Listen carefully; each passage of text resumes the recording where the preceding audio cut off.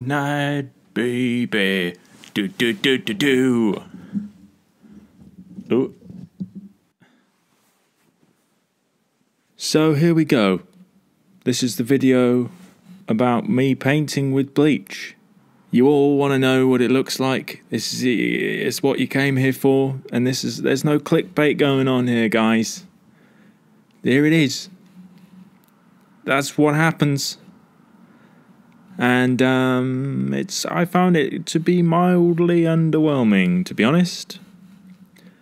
I don't know what I was expecting, but this was going to be a series of paintings where I do this, and I thought I had delusions of grandeur,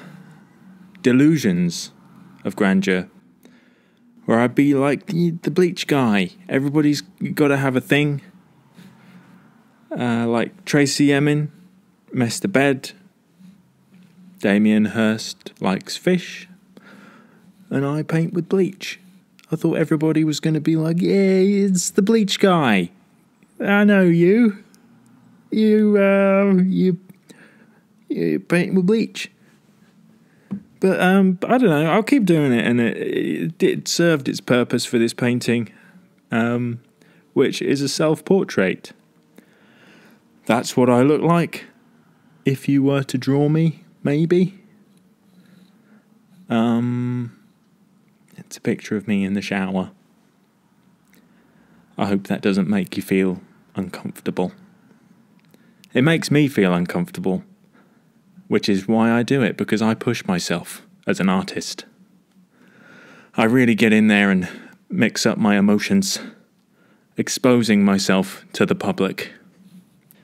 That can be my thing. I can just, we'll get there. But for now, it's just a picture of me. So I drew it all out, and all of the bleach effects are just going to be in the background. Oh my god. I have a duvet over my head. The acoustics in my room are not very good. But apparently, I heard if you stick a duvet over your head, which might just be someone messing with me. We'll find out. But it sorts the acoustics out. It's also incredibly warm. Oh, God. I'm not even looking at what's happening on the screen. Is this... I think I'm probably painting my face right now. The one point that I wanted to raise, which I will edit to be happening on screen right now, is that I put the colour purple down before I put the other colours down to make the skin tone, look realistic, which I think it does. But a small caveat to that is that I forgot to do it on the other side of my face. And I can't tell the difference. I just added little bits of purple in afterwards because I forgot. So, you gotta... You decide how important that is. I mean, I felt really professional when I was doing it, Speaking of professionalism, I have no idea what colour purple that is. I don't know what colour the purple is. I know that I'm using yellow ochre, and I think there's a cadmium red, but I think it's like a violet something. I don't know. Does that make me lesser of an artist? Yeah, probably. It probably does.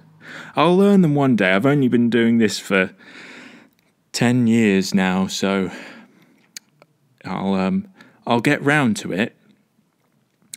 But it does look like my skin. The camera I'm using makes my skin look a little bit orange. And one thing I did discover doing this painting was that you can use your own hand as reference. I've never done that before. It's my hand is right there, and I never used it. And that's what my skin looks like. And you can see my hand looks kind of orange as well, which is proof that it's the same. It's the same colour. with the purples. So yeah, I really liked using the texture of the paper as well for the skin tones, because there's a lot going on in human skin, and you've got this really textured surface right there. So I just used the side of the brush, and you just kind of scrape it on, a bit like a kind of wax resisty sort of effect. It's that idea. It's a lumpy thing, and you kind of scrape it along the surface. And I think it looks skin-like, sort of. It adds texture, which I think it needs. Otherwise, you're just going to be all smooth. And as you will have guessed, I have been painting from a reference photo.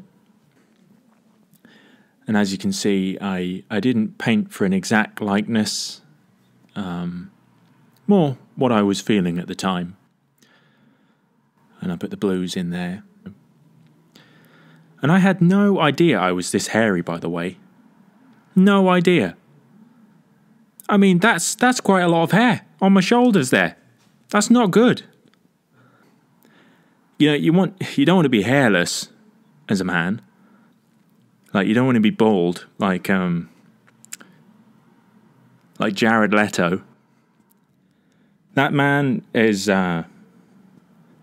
torso is a problem. But anyway,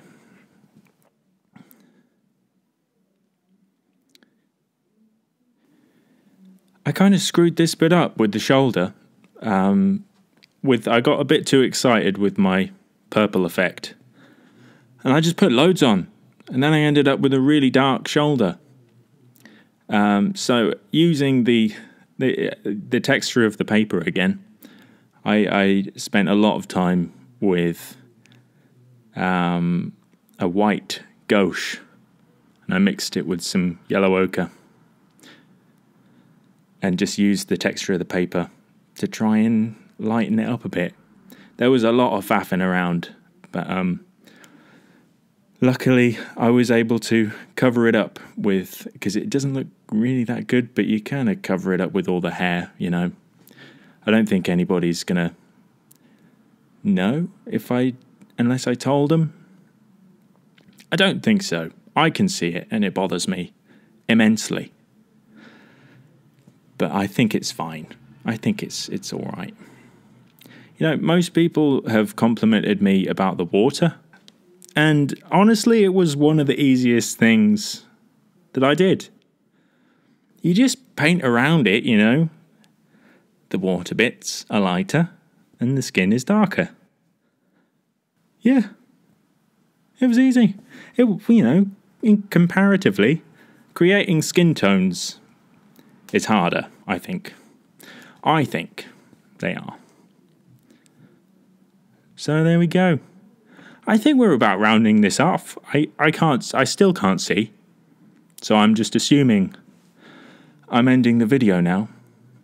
And you'll be watching beautiful panoramic shots of my wet face. I won't ask you to like and subscribe. You can if you want, but just have yourself a nice day there. Just, whatever it is you're doing, just go out there and have yourself a good old time. Okay, goodbye.